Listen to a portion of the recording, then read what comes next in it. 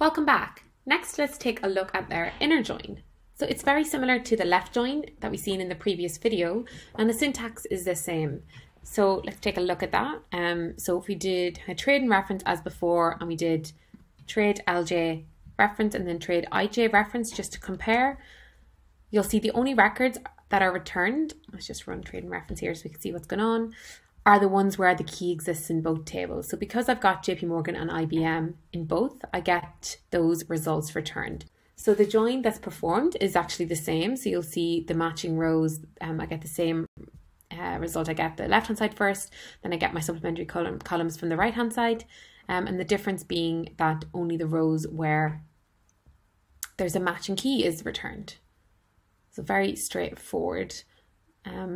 And again, similar to, I think, the kind of normal regular SQL version of an inner join. Okay, so have a go with this exercise. There's two exercises here just on that.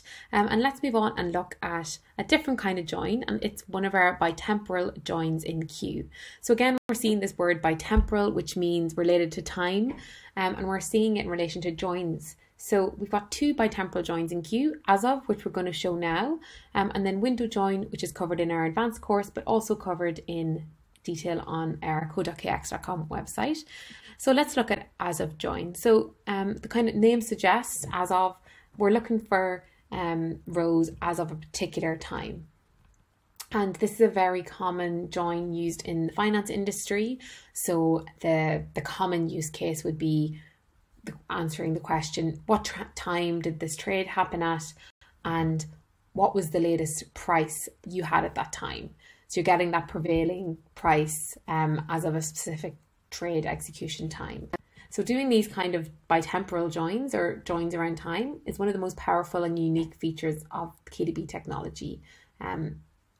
So let's have a look at the asof join. So it's also called AJ, and the syntax looks different to our left join and our inner join. So we've got these square brackets. We know this is functional syntax. So we can't use the infix notation we've seen above. We must have AJ, then square brackets, and we have three parameters. The first one being our list of columns to match on, where your first one here is going to be your exact match. And then if you pass a time column, that's going to be the one that's doing the time lookup. And then we're passing two tables. And as before, the first one you should pass is the one you want the majority of data from, and then the second table should be your supplementary data. So let's have a look at some example tables to better explain this. So we've got a trade and our quote table, and we've got the time and sim column in both. In our quote table, we've got ask and bid, and then in our trade table, we've got the price and size. So we're going to do our asof join here, and we're going to say our columns to match on. So the exact match will be happening on sim, and then we're going to pass our trade column. Then we're going to pass our trade table first, which is this one here, and then we're going to pass our quote, which is up here. So our trade table here, the first row is JP Morgan, which happened at 9:30, and this was my price and size. So what's going to happen is the lookup will be first done on JP Morgan, so it'll be looking up for the sims where we've got JP Morgan. So we've got two rows for that, this one and this one. And at 9:30, the latest one that had happened at that point was this first row. So obviously this was 9:32, which is later, and that's why I get the 30.23 and the 30.2 ask and bid joined on. Then the next thing that's going to happen is it's going to look up for Apple. I've got two records for Apple, and then again, this one here happened after 9:31, so it's going to return this here result at 9:29. So you'll see I get 40.2 and 40.19 added on here. Okay, so we're determining basically the prevailing quote for every single trade in the table. Now, you might notice here that the time column is the one that's kept from the trade table.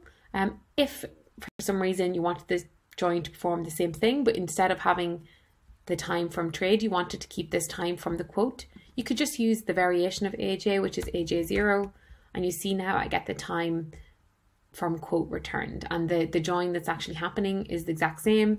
It's just the time column will be my second table rather than my first. What you could also do if you wanted both time columns to be persisted would just be to duplicate the time column in one of your tables. So if we take the quote table and we select the time, sim, bid and ask, and then also just duplicate the time from the quote table again. And you'll see we now have our join happening again, but now we have the time from the trade and the time from the quote. And that can be nice to make sure and just visually check, is this doing what it's expected to do? So it has the time from the quote table. Is it something that is close to my time in the trade table?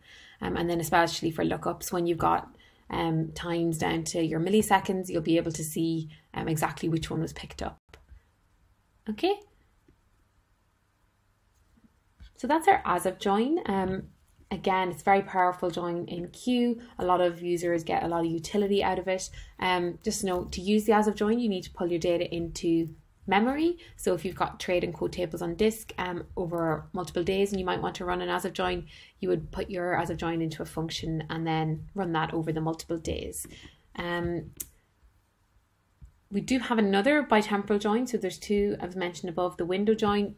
So I won't go into it in this module in too much detail, but just to say it does what it sounds like it does. So the asof join, you get the latest results as of a certain time, whereas with the window join, you can aggregate results over a particular window, so over a bucket. So if you're interested in the average prices in a certain number of hours or days, the window join would allow you to join that on. Okay, so have a go with this exercise, just testing your knowledge on the asof join, and that brings us to our conclusion of our joins module. Now this is just an introduction to joins, as I've mentioned a few times. So we have just covered some of the most common joins. So we looked at using comma operator, so doing simple joins, and then also doing that with each both to do our pairwise kind of joining. And then we've seen how we can do joins with the key joins, so our left join, inner join, and asof join. But we do have more joins covered both on code.kx.com and as well in our advanced course. Okay, so you can head over to our exercises as before, and you'll be able to try out some of those examples in more detail there. So have a go with those, and I will see you in our next module, hopefully very soon.